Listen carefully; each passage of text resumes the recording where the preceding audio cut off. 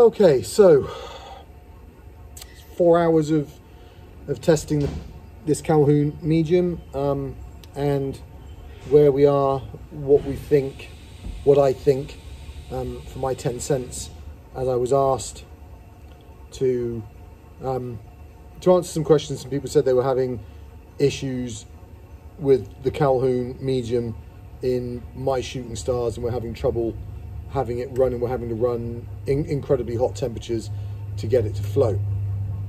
So I reached out to Jeff Hill, supplier of Calhoun, and bought 4 gallons of their medium. I want to stress I paid market rate for it. I didn't get any discount, didn't get anything. I bought 4 gallons of the medium. It shipped within the day of me ordering it, so awesome job on the customer service, quicker turnaround than me at the moment. Arrived in good shape. In fact, I'll get one of the pots.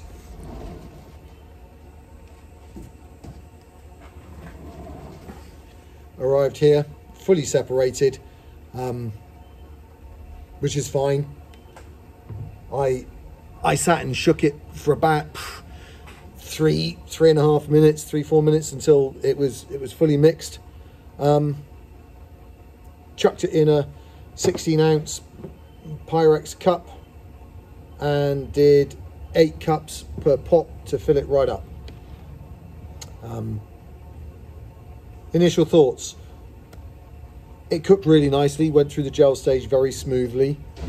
On its last cook through, which I did at 75-second intervals and stirred in between each time, I think it took 4 or 5 runs through to go through gel and come clear. Initial thought was, dang, that was really full of micro bubbles.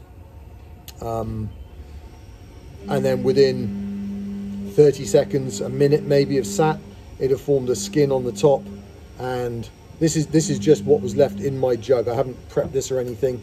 This was just the skin that was inside, and you know, that's pretty damn clear to me, no issues. And then it was poured straight into my minis, which was sat at 290, and the bubbles cleared, and it was like water in there. So really good plastic. It's kept its sheen, it's kept its shine. I keep saying it, it's been 3.5 hours under a minimum heat of 290 degrees, and it's not showing any sign of scorch in the chartreuse. I just shot a test mold to ship, and that's the chartreuse at 310. I dropped it on the floor, I dropped the plug on the floor, so let me do that. That's the chartreuse at 310. Perfect. What are we thinking temperatures shooting? And I want to stress, this is my point of view. When I say it was stiff and difficult to pull, for me, yeah, it's stiff and difficult to pull. For someone else, it may be impossible to pull. I don't know. I'm 9 years into this now, so I'm getting a feel for how to inject. I'm not the best injector. I make it. I don't inject hundreds and thousands of bait a week like a lot of you guys do. So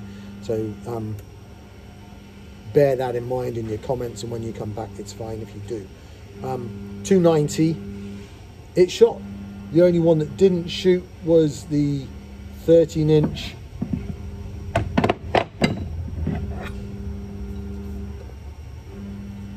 worm, but and it only didn't shoot this portion. And in retrospect, when I look back on it, you can see the gate has actually been opened up, so it's well over 5/8, and I think it was when I was applying pressure, the plastic was coming back out, so I couldn't get an easy fill on it. When I added my excuse that damn compressor again, when I added my sprue extender to it, it shot perfectly from then on, so I'm discounting that. At 290, all the molds shot. The watermelon was a really tough pull. If you pull too hard on the injector, you seem to cause a vacuum and the injector pulled back against you. So but if you did it really slowly, you could get a fill but the plastic, even with the injector preheated to 325 degrees, the plastic, by the time you'd finished, was solidifying in the injector. So I would say don't shoot 290. It's not going to work for you. The chartreuse, however, was stiff, but shot better. And as you saw with the laminates, you know, it laminated. It wasn't the cleanest laminate, but I'm not the best shooter, so it's as much me on that front as anything else. So that was 290. I wouldn't do it myself, and I wouldn't recommend it to anybody to do at 290. 300. Different game. Everything started to ease up a bit. The chartreuse was still quite stiff, but it shot. It did suck a vacuum on the injector as you were pulling, but it was still solidifying in the barrels at the end of the shot. Chartreuse, again, nice, clean, laminated well, worked.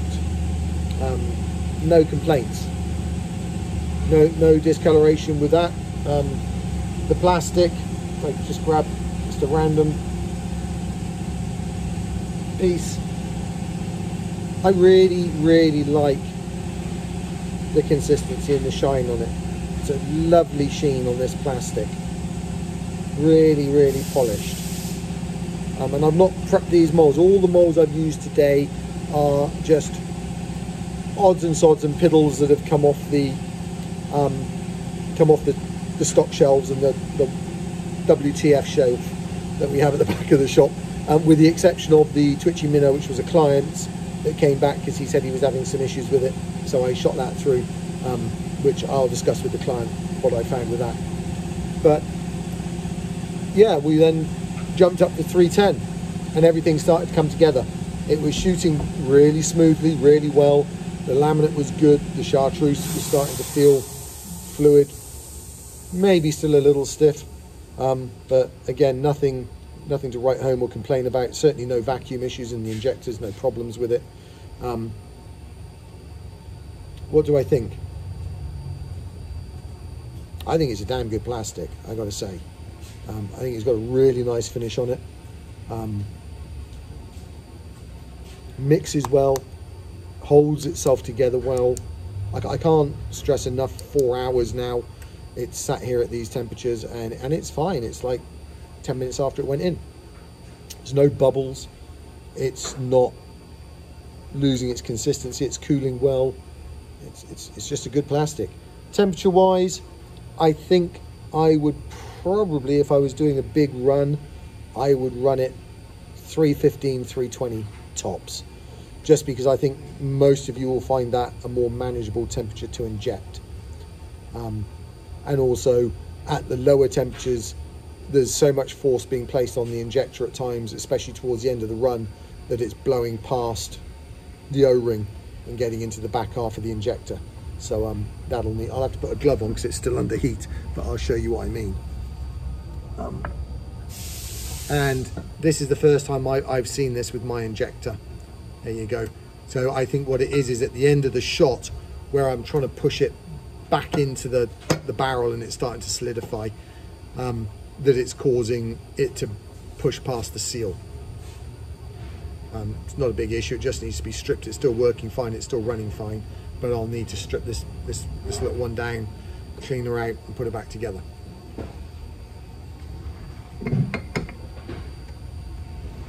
To answer the question from Jessica Diaz, cleaning, purging injectors. I'll do a video on stripping it for you, Jess, that's not a problem. I think you may need to, if you're running these lower temperatures and you're in a cold environment, bearing in mind, as I said earlier, it's 50 degrees in here today, you might need a universal heater to keep your injector hot. That's what I found. Certainly at 290, the injector wasn't drawing enough heat through the two pots to bring it up to temperature. At 310, it was a lot better. That's it, really. It's good, it'll run, it runs. I don't know what the issues are people are having. I've not used a heat gun on the system. I've just run the numbers that the dials are telling me, and from experience it seems pretty dang close to where it is with a heat gun. Give me your thoughts. let's have a chat about this. But good plastic, I highly recommend it. It shoots well. I'm just really stunned with the shine it's got on it. It's just a really nice finish to it. That's it, guys. Leave your thoughts, email me, text me. You've all got my number, 318-265-3974.